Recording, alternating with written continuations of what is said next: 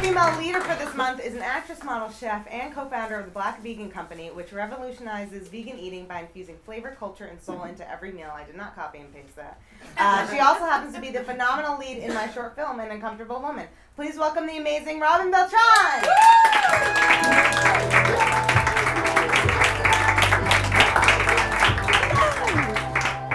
This is funny because we were just like hanging out for several hours, and now I have to pretend like, thank you for coming on my show. So let's start with your company. What inspired you to start the Black Vegan Company? So a few years ago, someone decided to try and murder my husband at gunpoint. Luckily enough. Not the typical start of a company story. But luckily, I said luckily enough. Yes. He's alive. He's in the room. He's somewhere in here. I can't see anything, so he's in here somewhere. So he's alive. Nobody worry. But he was shot in the large intestine, small intestine, and the colon. And was forced to embark on a plant-based diet because he couldn't process meat anymore. And so, me being the Southern black girl that I am, I was like, what do we do? What does this mean? And so we just started from there. And so, you know, he is Mexican, and one of the big things for him was like, you know, I still want a lot of the traditional meals that I eat with a lot of flavor and spice and excitement. And again, I'm a Southern black girl from Houston, Texas, so, you know. So it was, you know, for us, it's like, how do we still keep our lifestyle and maintain that, but trying something different? Like, how do you make plants taste like steak? So that's why I started demonstrating. So from there, one of our best friends and business partners, who's also in the stands too, he embarked on the journey with us after seeing the dramatic changes. The doctors told my husband that he would never be the same again, and we cured him with yoga and eating vegetables. So the shit does work. And then from there, it affected a lot of our family and friends, and one of my good friends and business partners had dramatic results with it. And, you know, we decided that in the brown and black communities, whenever we have issues, because we all battled from, you know, depression, anxiety, PTSD, from all of the things that happened. And for us, it was like, you know, me growing up, you know, I didn't have access to therapists and all of that. And so I battled all of these issues growing up and, you know, tried a number of things to deal with them, but it never really solved the problem. But whenever we embarked on this diet, my whole life changed and everything was gone. Anxiety, depression, I got hair, my skin got better. I'm here on stage now. I work in film. So, you know, life has changed dramatically. And again, my husband's the epitome of health and rocking it out. So that's how it started. I need you to infiltrate my family. I am, like, my grandfather was a butcher, my dad is a butcher, and also we suppress our feelings. So I need you to infiltrate my family and be like, it's the animals' feelings that are in there. It's not yours. I'm just kidding. So, well, you talked about the benefits of adapting a vegan lifestyle. You covered it. I feel like you, like, as a vegan, you can, like, see my card and answer my questions. That's also something. You can see the future. I believe it. I eat meat and I don't remember anything. Exactly. Point based. So tell me, also, you've worked in broadcast journalism and how your career has evolved since then. Gosh. Well, I started out in Jonesboro, Arkansas as an intern, slaving away.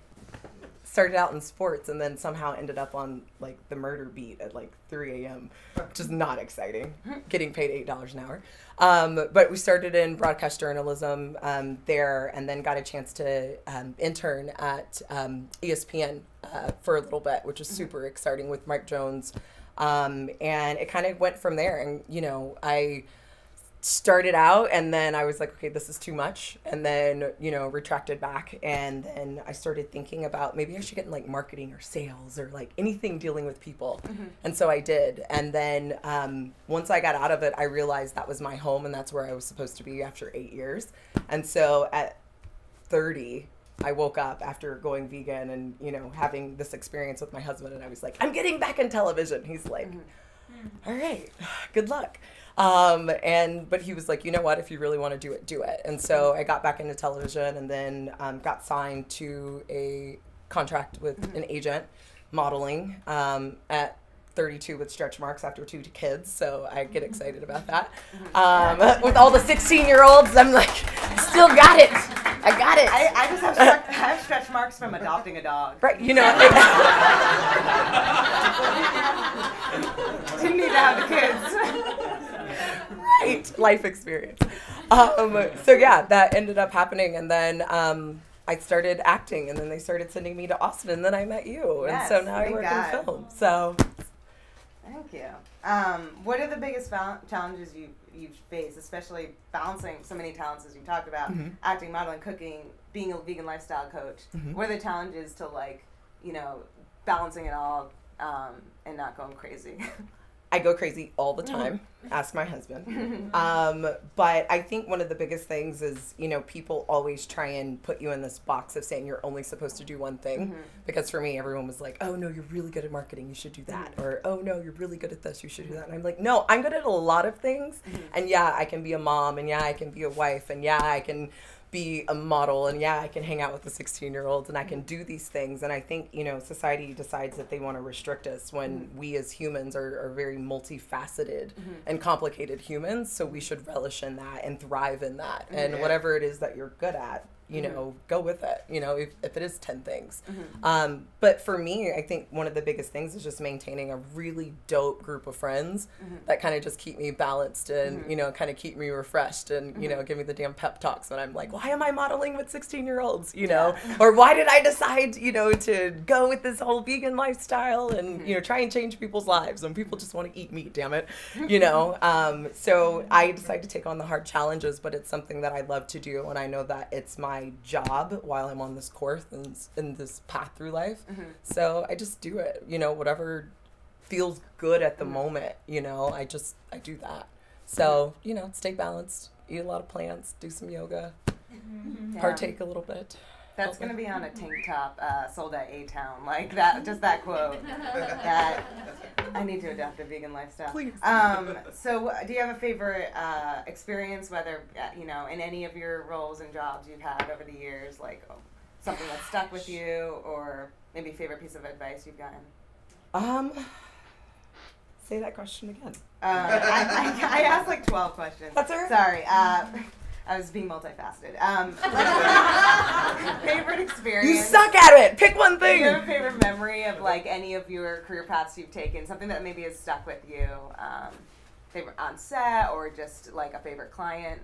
Gosh, I have a lot of favorites. I think that's why I do so many things, is that I get excited genuinely about all of them. And film, I guess, just relevant to now, I think being a part of the film, The Uncomfortable Woman, is really important because I'm always uncomfortable. I have kids, so there's no comfort in life. And it's exciting because for the first time reading a role, I told you this earlier when we were having drinks, the character was literally for me. Like, she wrote this for me, a 33-year-old Black woman who's very uncomfortable and traumatized about life's experiences, and where does she go from there? So for me was super exciting, you know, sitting and auditioning with you and being like, no, it's just cool to be here and to have representation, you know, and being allowed freely to be myself. You know, so that's really exciting right now. That's happening in film. With cooking, it's every day. I get random people. I wear my shirts that say the Black Vegan Company all the time. And I walk in HEB and people are like, hey, are you vegan? I'm like, yes. Like, I am. They're like, No, I I need just your like the card. shirt. Yeah. Right. I'm like, okay, calm down. They're like, what are you going to do with that cheese? I'm like, I'm going to make this. Are you vegan? I'm like, yeah. So those are always fun. You know, going to the store is always an entertaining thing for me. I spend way too much time in there, so Yeah. it's probably the highlight of my life. Hence to being mother. Yeah. I feel yeah. Who is a strong female leader in your life? God, I have so many. I can like go down a whole list of women. Do you want me to give you the CVS receipt? You can just name all of them. You know, shout out to the 18 Black women in Houston that went and decided to become like all lawyers and judges in Houston like at once. That's like huge. That's super exciting for me. pick a place and I can find a woman that inspires me at some point and at some moment. My mom, of course, is super cliche because she supports me in every aspect and every way. I would not be here if it was not for her. Literally. She's watching the kids. They'd be sitting right here.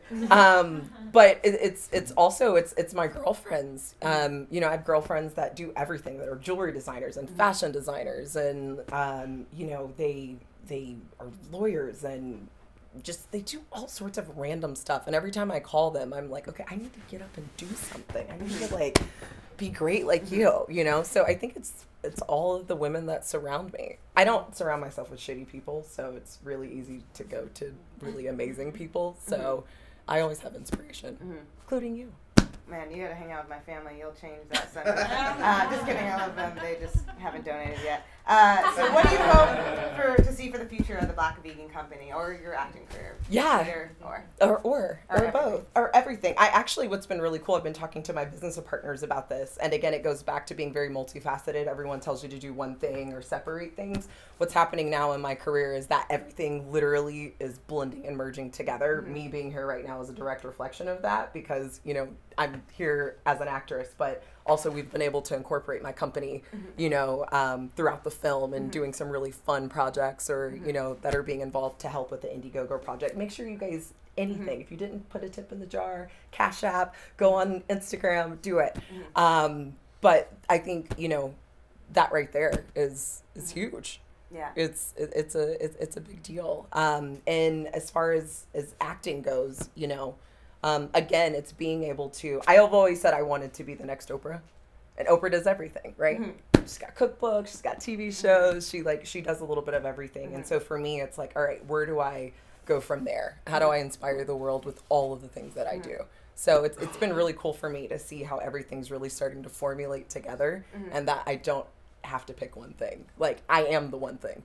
So I just be me, you know? That was amazing. So, thank you so much, Robin, for coming on the show. I have a tradition. I gift a strong female leader with something from Dollar Tree, not a sponsor.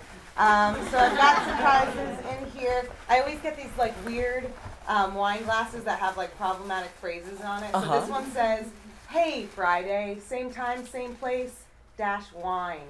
So the wine is talking to the person drinking. You need motivation. That's the person that keeps you motivated. And then there's some things in here. I know you have a daughter, so I put like the one representation of an Arab that I've ever been able to relate to in TV and film. As long as she's brown, that's exciting. Yeah, I mean, Aladdin, I actually looked more like Aladdin when that came out. But thank you so much for coming on the show. Thank you. Thank you. You can follow Robin on Instagram at Mrs. Robin Beltrán and her company at The Black Vegan Company. And now for another round of improv commercials from my secret friend. Woo!